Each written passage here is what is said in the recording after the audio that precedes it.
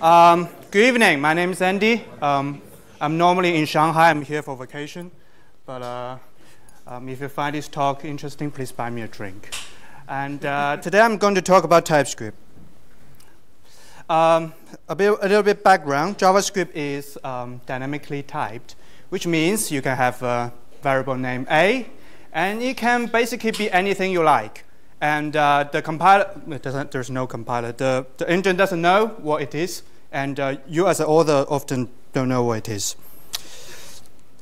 That also means when your program becomes larger and larger with many authors, the kind of variable that it can have, the content it can have, becomes very complicated. Sometimes you see some function like that, a config.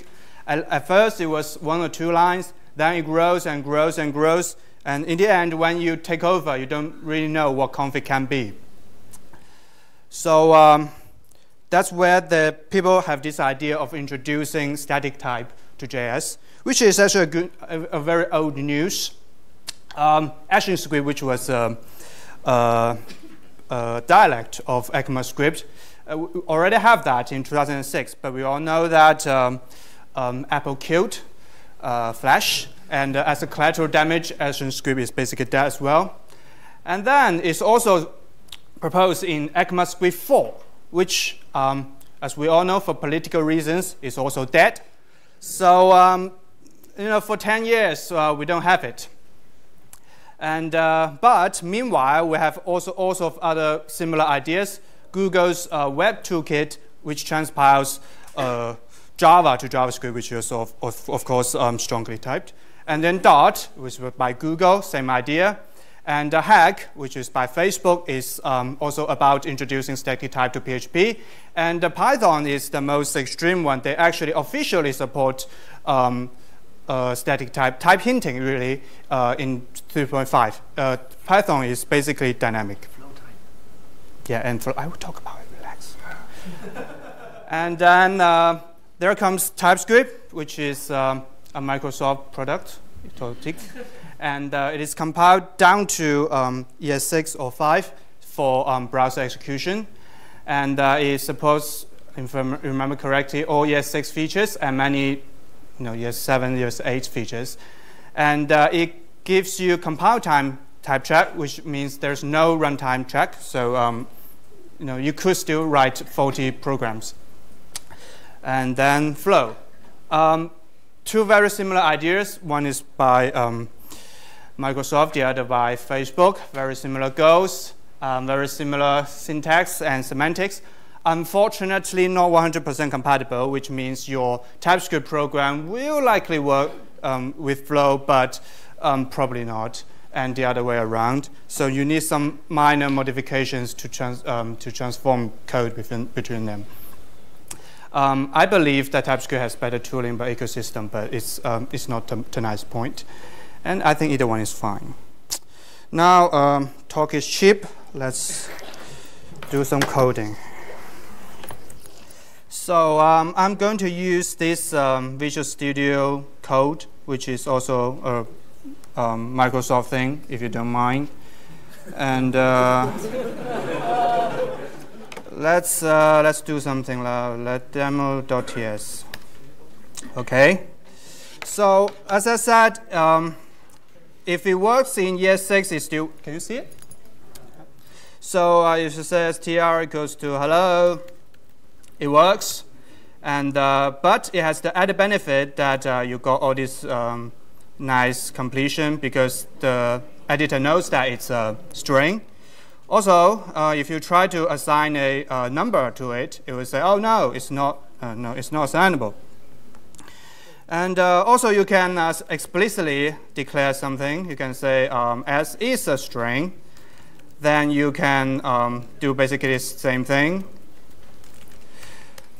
And also, you can do something like say B is an array of Boolean, and then when you push stuff into it, it will check, oh man, it's a 1, it's not a Boolean. And also you get something like, excuse me, like when you pop something out of it, the editor knows that it's a Boolean that's being popped out. Now let's talk about functions. So functions basically is an input and output, both can be typed. Let's say you had two numbers, which is A, which is a number, then B, which is a number, then the output is a number, and return A plus B. Okay? And this will work, and if you try to use that, you say 1 plus 2, that works. If you try something crazy like 1 plus 2, you get an error because it doesn't conform with the definition. Then let's talk about objects. These are primitive types.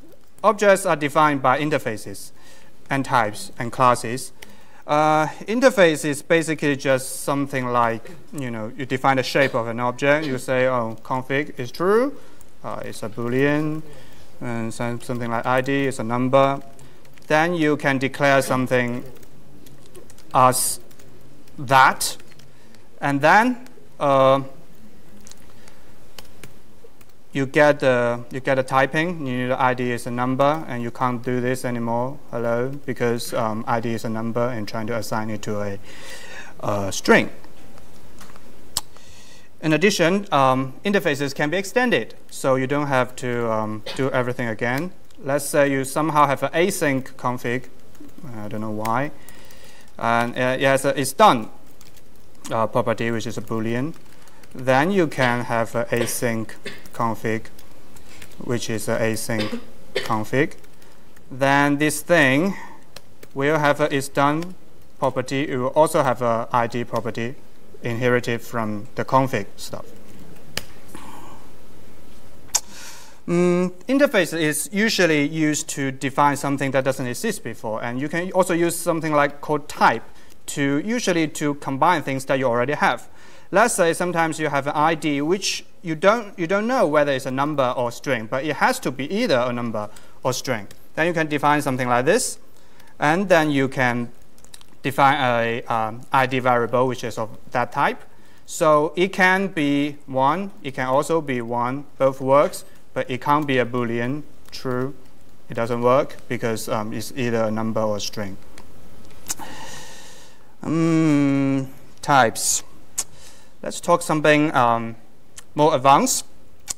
You can also use what's called generics in TypeScript. That basically means that your type is somewhat variable, has some flexibility. One example is promise. When you use a promise in JavaScript, you don't really know what's going to be resolved into. But with TypeScript, you can. Let's say I'm going to make a type called number promise, which is a promise of a number. Then I'm going to define this thing as number promise. And for simplicity, let's just say it's resolved to 5, 42 maybe. And then the interesting thing is you can do this, and then you can say result, console.log result. The compiler will know that result is a number because MP is a number promise. A number promise is a promise of a number. So when it is, then the result has to be a number. So here you can't say something like, what can't you do with a number? Let me see this. You can still do that. So, sorry. So this is going to be a number that the compiler knows. Another use of generics is to do something like a clone. So let's say when you want to write a function to clone an object, you don't know beforehand what's going to be cloned. But still, you can try something like this. It's going to be cloned, and it has to take a parameter called t, which is the type of the input.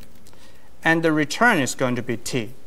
And let's just define it as JSON dot pass JSON dot stringify input.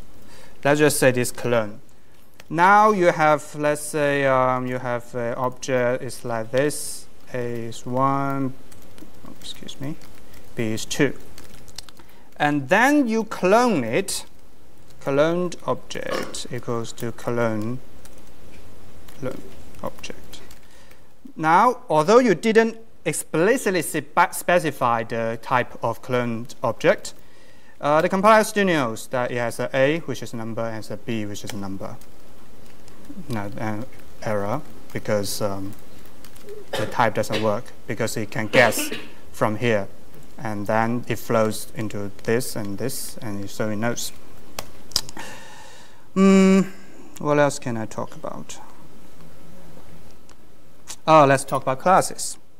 So let's say you want to model a boy who's trying to get into the bar underage. And what you could do in JavaScript is use some crazy hacks to try to hide a property. Let's say an age, which is, number. Let's call it 16. And it has a sayAge function, which return age plus 2. He tries to look 18, but couldn't. But then if you have a boy thing, every user of this variable can directly access its property. And if you try to hide it, you need to do some crazy maneuvers. In TypeScript, you don't have to. You can just do this, and you get an error. Because age is private, you can't do that anymore. So you have to say age, right? Which is 18. So this is about hiding data. Also, interfaces can be combined with classes. So if you this is very useful when you have a large team. So you need to different teammates need to cooperate with each other. You might want to define the interface first. Let's say we all want to build a guy which has a first name which is a string, then a family name which is also a string. Then different people can implement different classes on it. Interface, and you can say it implements guy interface, which is an error because I haven't implemented this too. Let's just copy it and say hello. Well, then it will work. Then of course some other guy can implement it differently as long as it fits the definition here. All right. Next, I want to show you about third-party libraries.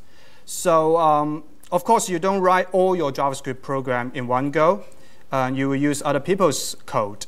But other people's code are not written in TypeScript in general. And so what the community come up with is they have this thing called definitively typed. So everybody can contribute definition for the libraries that didn't have type shape, that doesn't define their functions clearly or what they are. So let's say we want to use Lodash. Normally you init it and you install Lodash. So this Lodash is just the JavaScript version. It doesn't have the type definitions. But you can also do, what you can also do is do this at types thing, Lodash, which downloads the TypeScript definition, which it does has one. So you can say something like import everything as underscore from Lodash. Then you can use it as if it was written with TypeScript. That means, for example, you can say something like 1, 2, 3, and let's say we want to square them. So first of all, the compiler knows that this parameter is a number, and array equals to this. So you also get this number because it knows that you are trying to convert square numbers to numbers. If you do this 1, for example, then array will become an array of strings because every number will become strings. And also you got, let's call it let. Also, if you use this, let's stick with the squaring version. And you try to put something that's something that doesn't make sense, you get an error because it shouldn't work because you can't times a string to another string. So this is basically how TypeScript works. How much time do I have? Like 2 minutes. Any React people? 1, 2, okay. Right. So let me show a little bit about how TypeScript works with React, which was what I've been doing in the past 6 months. So to do that, first we need a tsconfig file, unfortunately, which is just, as the name suggests, it configs the TXX.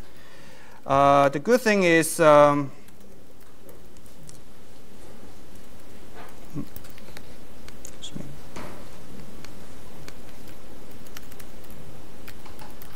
compiler options, I think.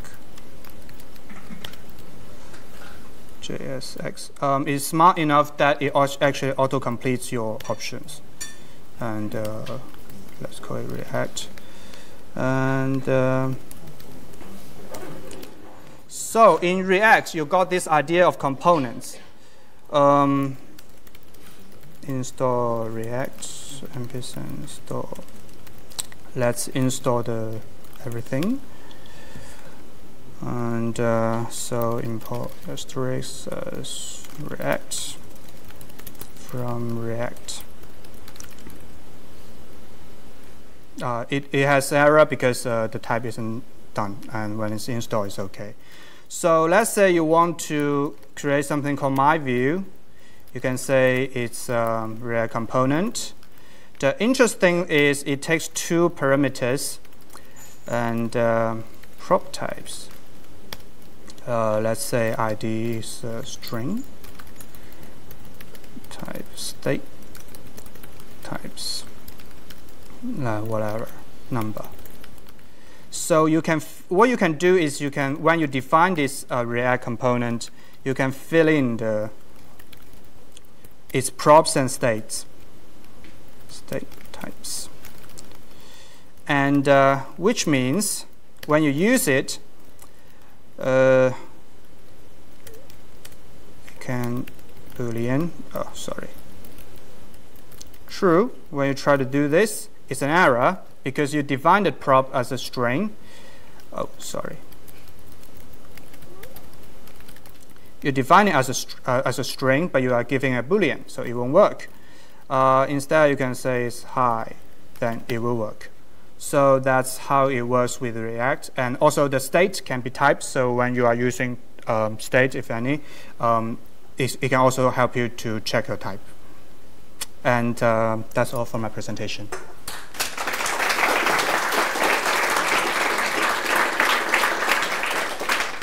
Time for one question for Andy.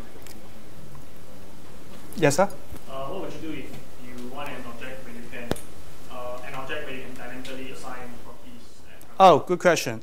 First of all, there are many ways to do this. The most loose way to do this is to say that this object is of any type. So, it can be object. So it can be, anything without an error, but that's stupid, right? So what you can further do is to say that, let's say your object is, the key is a string and everything is number, let's say, whatever. So what you can do is to do this, who say it's the object. So what you can do is to say, A is 1, that's okay, but B is true. That won't be okay because you said that all things are numbered. But if you want to do a deeper, let's say, A is you want to define something that dynamically A is a number and B is a, so the shape is defined dynamically, then it won't work because TypeScript only checks your type in compile time. when in dynamic type, all types are gone. Okay. Thank you. Thank you. All right. Thank you.